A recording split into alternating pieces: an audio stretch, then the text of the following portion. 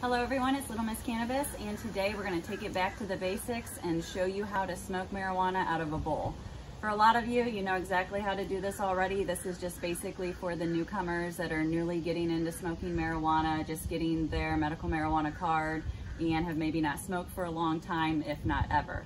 So with that being said, the products you're going to need today are some sort of a bowl. I have a hand-blown glass bowl. You can get these at any smoke shops, flea markets, anything like this. I picked this one up in Florida at a flea market. You're gonna need a lighter for sure, and then you're gonna need your choice of any sort of loose flower. Today I chose to do the minis from Trulieve. I think they're like $27 or $28 an eighth. This one is gonna be the green crack. And all you're gonna wanna do is get some small buds. You can break them up if you like, or just place the buds directly in the bowl. And you can pack your bowl, you know, it doesn't have to be full or anything, but get enough in there that you can get a nice hit.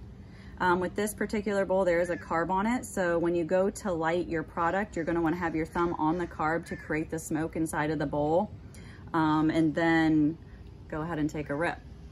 So here we go.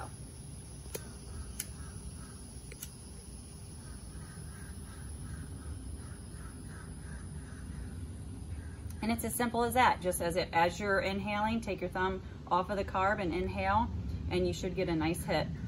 And that's about it. Have a great day.